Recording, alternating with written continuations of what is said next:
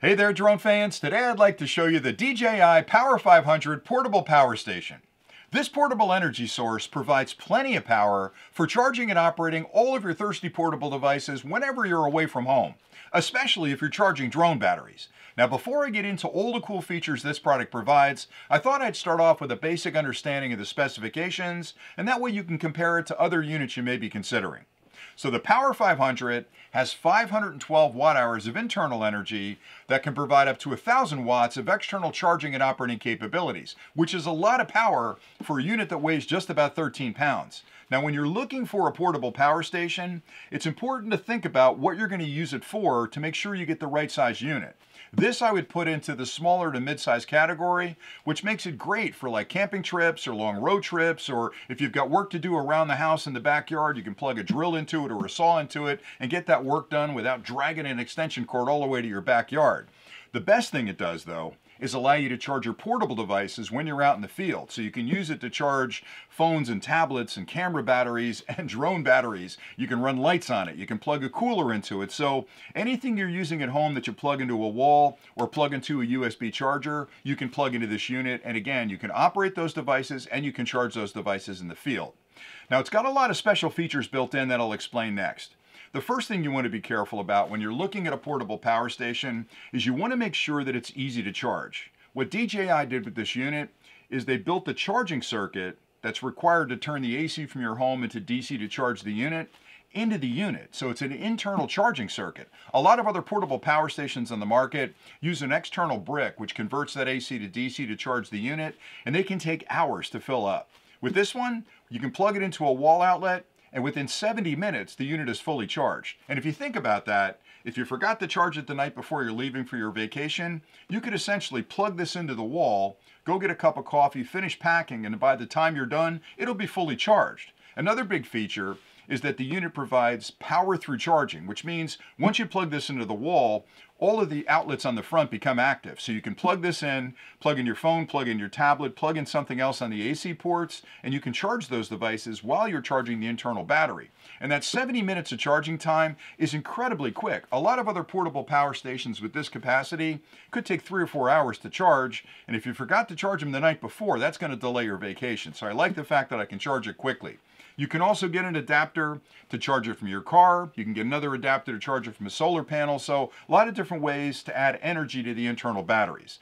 Now, once those batteries are charged, how can you use that stored energy to operate and charge external devices? Well, let's start with the AC. There are two 3-pronged full-sized AC ports on the front of the unit that can deliver up to 1,000 watts of power. Now, 500 watts is pretty standard for a run rate, but it has a surge protection built in that allows you to draw up to 1,000 watts when you're plugging things in like drills or blenders or a compressor like a cooler. That's important because a lot of other portable power stations on the market have a hard limit on how much power they can provide. And if you plug a drill in and you try to drill into something really tough, you're going to draw extra current, and those other power stations may not be able to handle that. With this one, you can draw up to 1,000 watts and you're going to be just fine. That AC output is also pure sine wave, which is really important if you're plugging in any kind of sensitive electronics. They don't like the modified sine wave you'll find on a lot of other portable power stations. So knowing you've got pure power coming out that's pure sine wave, you've got up to 1,000 watts, means you can plug pretty much anything into it that you plug in at home and you're going to be just fine. Also, you're going to find 4 USB ports on the front of it. 2 of those are the older style USB-A ports. Both of those provide 24 watts of charging power, which is pretty much the highest you can get from any USB charger you own. You'll also find 2 full-sized USB-C ports on the front, and both of those USB-C ports can deliver 100 watts of charging power individually, which means you can plug big things into those USB-C ports, things like large tablets, laptops, portable gaming systems, drone batteries. So 100 watts is almost unheard of in portable power stations over a USB-C. Most other portable power stations, 30 watts, 45 watts, 60 watts maybe. 100 watts means you've got plenty of power to directly charge your laptop off of this portable power station. The other thing about the ports are that the USB-C ports are also PD or power delivery, which means they're smart ports. So if you've got a fast charging device like drone batteries and you plug those into PD ports, the ports individually are going to look at the device you've plugged in. They're going to determine what kind of charge it has, what kind of current it needs to charge it, and the power station is actually going to vary its voltage and current to quickly and safely charge that device. So you can charge a lot of external devices like tablet, game consoles, phones, faster than you would on other portable power stations that don't have that PD capability. The other thing they've built into this, which is a really unique feature, it's the only power station in the market I've seen with this port, is right here. It's a software-defined charging port.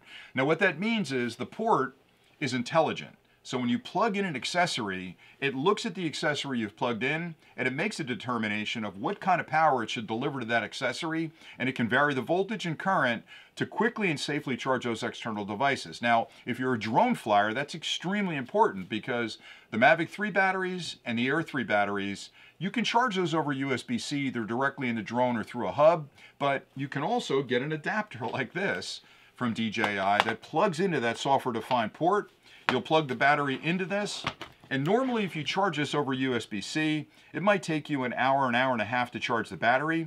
You can charge this battery through that software-defined charging port in about 35 minutes. So it cuts that down to 1/3 of the charging time. And if you're out flying for an afternoon of fun, you can have 2 batteries with you. You're flying with one, you're charging the other one. When you land the drone after 40 minutes of flight, you can pop this battery out, slide it in the drone, take that battery, put it in the charger, and you can continuously charge your batteries while you're flying, which is pretty incredible.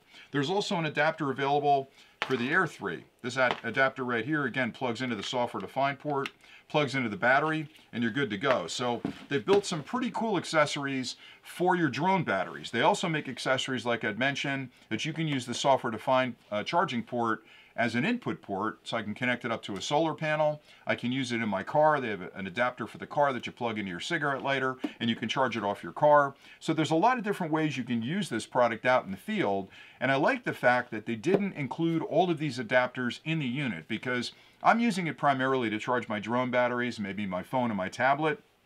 I don't need the added cost of all those adapters that I'll never use. So this way, I have the basic unit, I have an AC cord that comes with it, I can charge it at home. For me, I'm charging both of these drone batteries, so I picked up these 2 accessories. I also picked up the DC charging cord because I like to charge it in my car between locations, but it's up to you what accessories you decide to add. They're very low cost, and that way you're not carrying extra stuff around that you don't need. So I think what DJI has done with this unit is pretty incredible, because that software-defined port on the front really is something that nobody else has thought about yet. It's really unique in the space. And again, if you're a drone flyer, being able to take the energy in that battery and deliver it to these batteries safely externally, DC to DC, really speeds up that charging cycle considerably. One other major advantage that DJI has built into this product is they've made it quiet. A lot of other portable power stations on the market, when you start drawing a lot of current out of them, a cooling fan will come on, and I'm telling you, it sounds like a helicopter's landing in your backyard with those other portable power stations. So if you're using it in your home at night, maybe you're using a CPAP machine or you've lost power, you don't want to be listening to that fan running all night. With this one, it's whisper quiet. Matter of fact, it's so quiet, it's about the same sound level as rustling leaves. So when you plug this in, you start using it, you'll even forget it's there. It's just that quiet. So all those things being equal, again, 512 watt-hours of internal energy, 13 pounds, incredibly portable, a lot of different ways that I can use that stored power. I can charge it at home in about 70 minutes. It's really a unique unit in the marketplace, again, especially if you're flying the Mavic 3 or the Air 3 drone. And that's pretty much all I had for today. So hopefully you found this review helpful. Thanks an awful lot for watching.